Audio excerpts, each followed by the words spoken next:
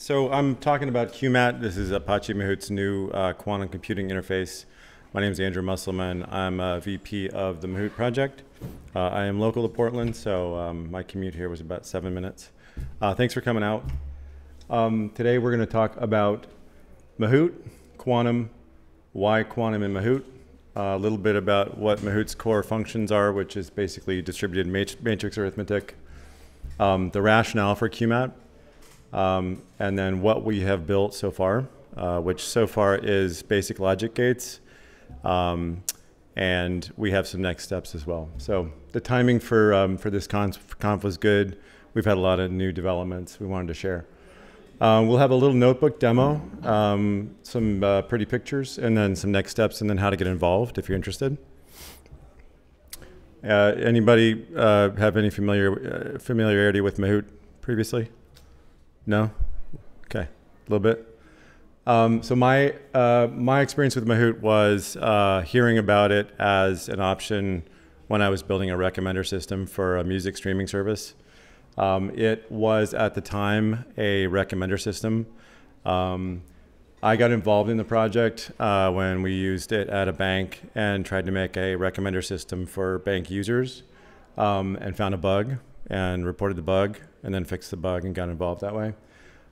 Its core functionality is matrix math, whether that is doing arithmetic, whether that's decomposing, whether that is putting those into matrices of similarity between vectors, etc.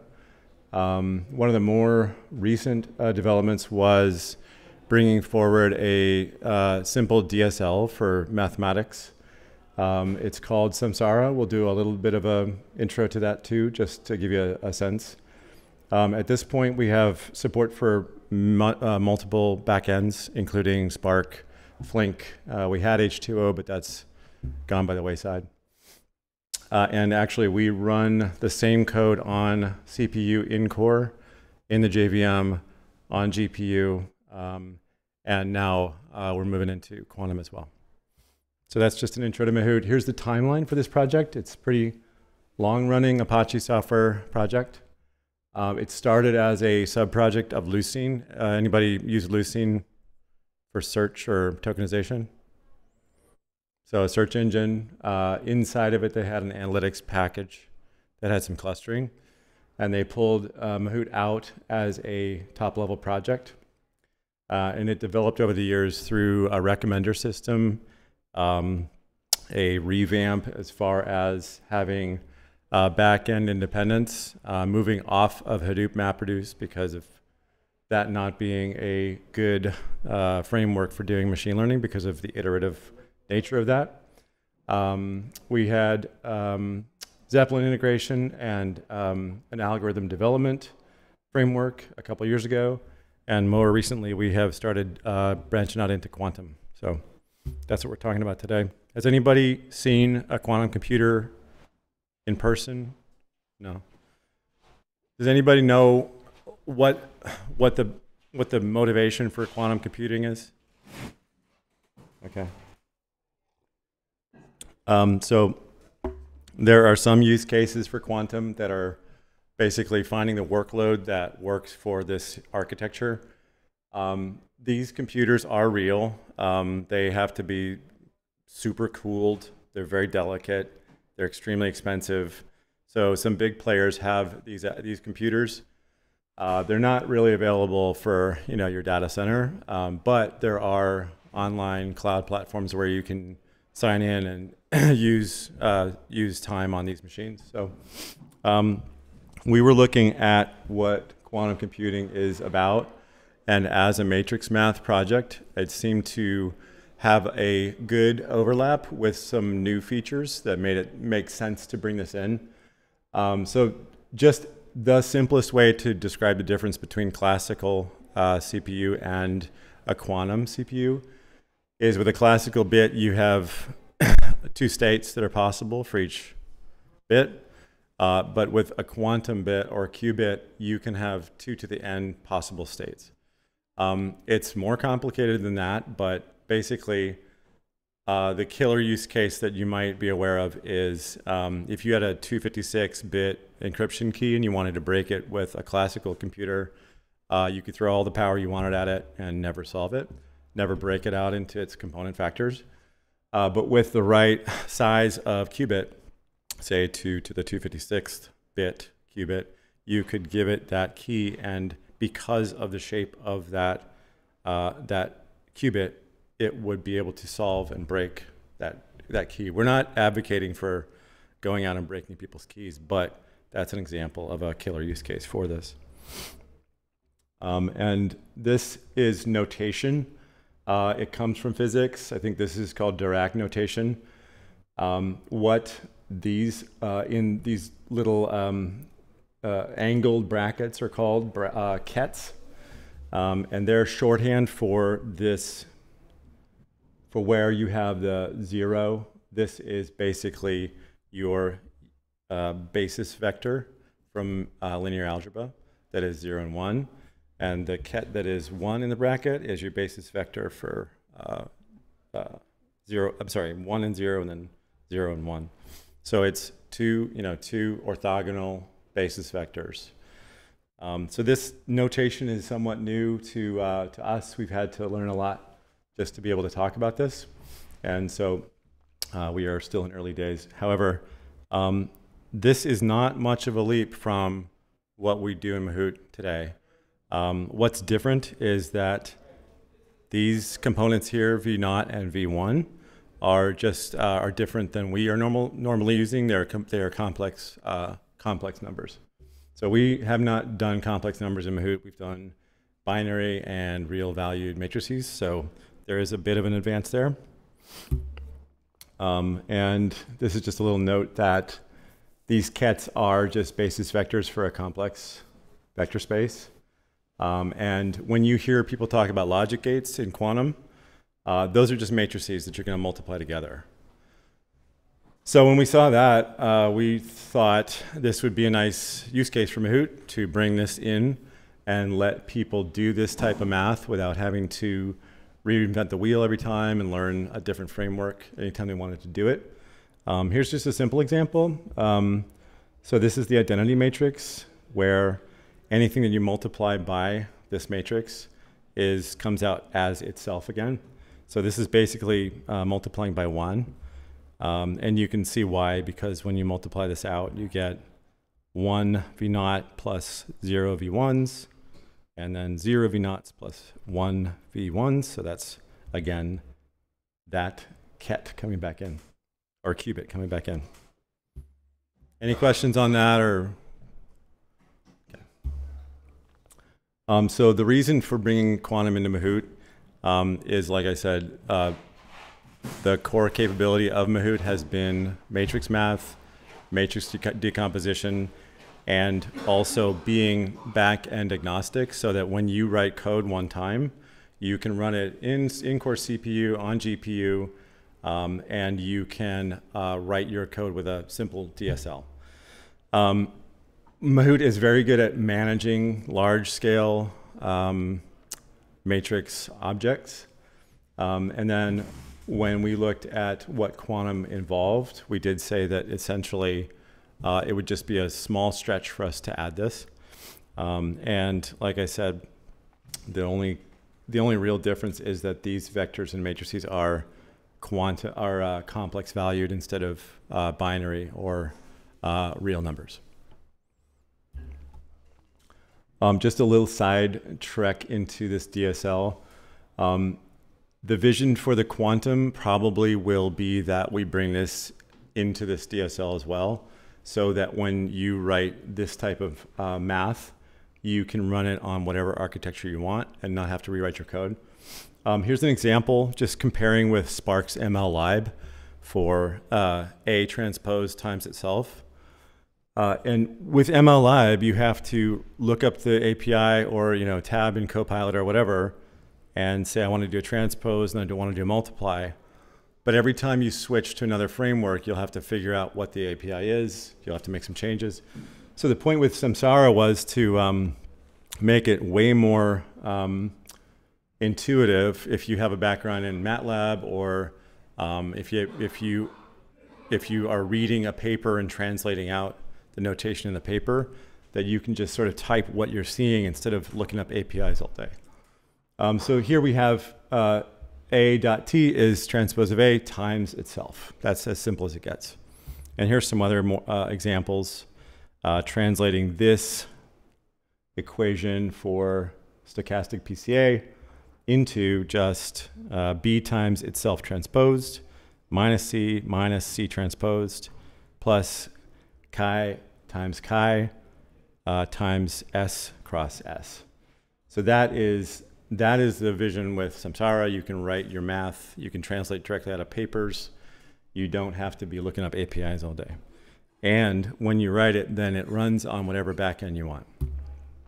Just some examples of how to instantiate matrices here. Here's a dense matrix, sparse matrix. So very straightforward. You can do slicing, arithmetic and assignment. So this is way simpler than a lot of other APIs. Obviously, you just use the symbols that you're used to, and you can think about the math in a symbolic way instead of thinking about, you know, how to figure out which call to make every time. Some other examples, you know, A.B, A cross B, and these just are bare words in the DSL. You can just type them out.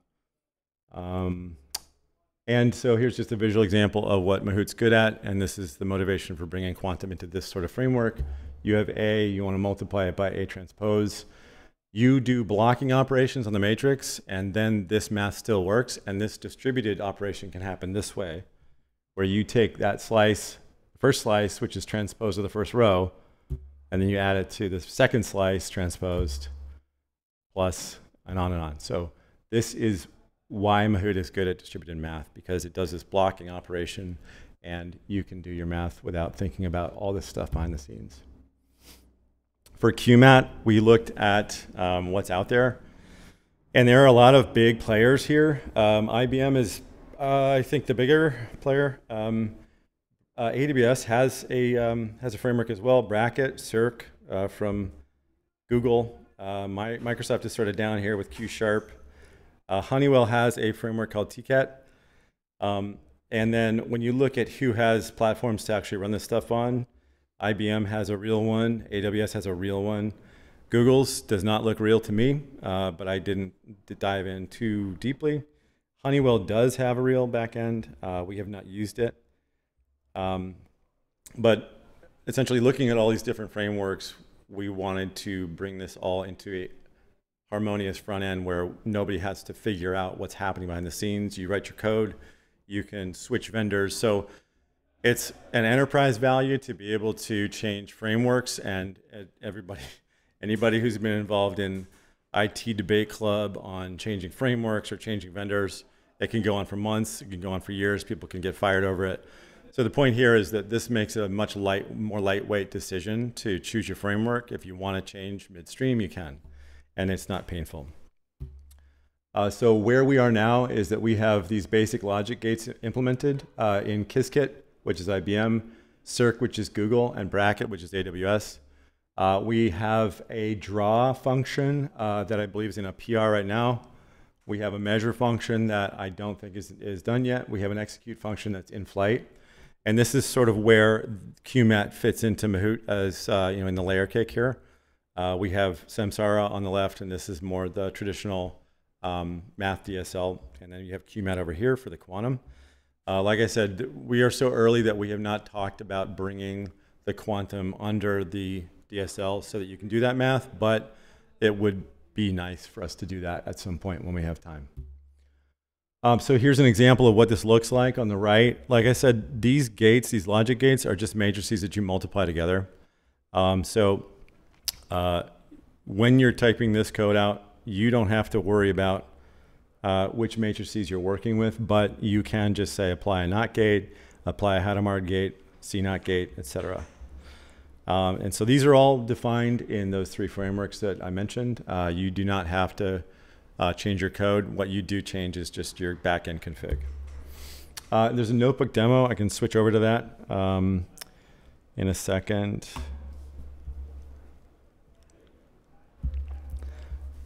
We have been doing stuff in Copilot. The reasoning is it actually is, it's pretty convenient for everybody who has a Google Workspace account. It does have an affordable runtime. You can switch which backend you're working on. Here's just some examples of some of the research that has been done. These visualizations are not in there yet, but that's on the roadmap. We just had a meeting this week to discuss that. These blush spears are a way to visualize a very simple qubit, and basically these are good for very small dimension qubits. Once you get into higher dimension qubits, the visualization kind of blows up. Just like when you're looking at vectors in high dimensional space, you don't really visualize 14 or 8 billion dimensions. You just think 3 dimensions and say the word 14. In an example that we have in GitHub, you can actually launch this from our project. You can open in Colab, and this just opens up the notebook. So this is actually where we recommend that people get involved. This one is already run. So this has when you get in here, if you try this out, you just run pip install. It gets all the dependencies going. And here what you can do is define your backend. You initialize a QuMat object. You make an empty circuit, and circuit is the word for assembling these matrices together, basically matrices in either a linear form or some other chain form. And what you can do is run the cells here.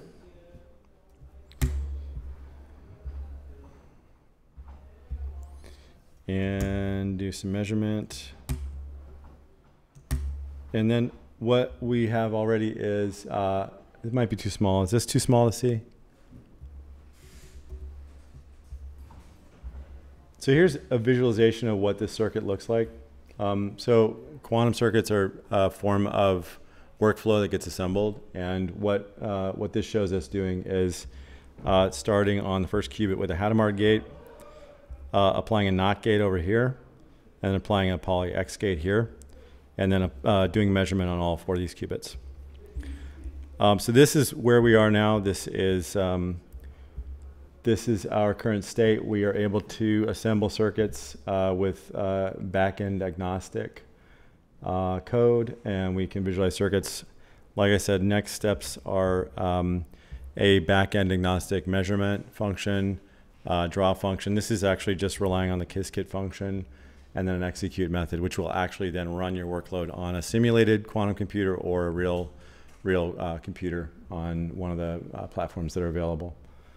This this draw method is only really implemented in Qiskit. So Circ, their documentation tells you to go use Qiskits, and Bracket just tells you that they don't have that. Any questions on this, or good?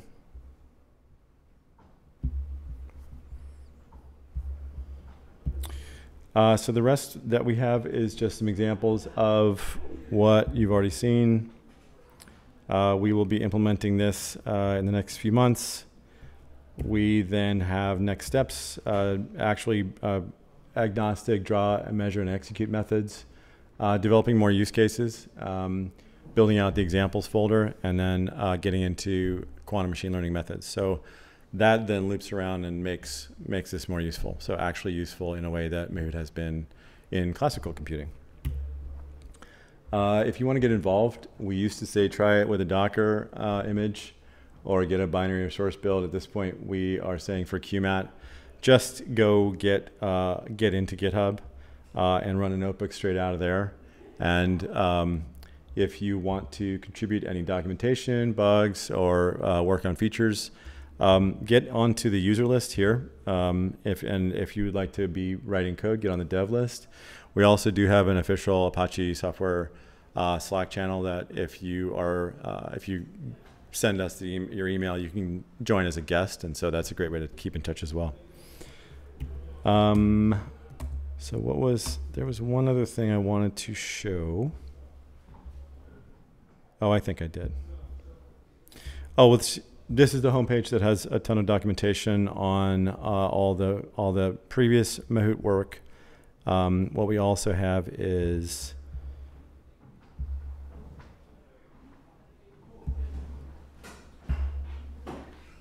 this cute new logo. So this is the logo for QuMat, little QuMat. But that was it. Any questions or comments? I think we have plenty of time.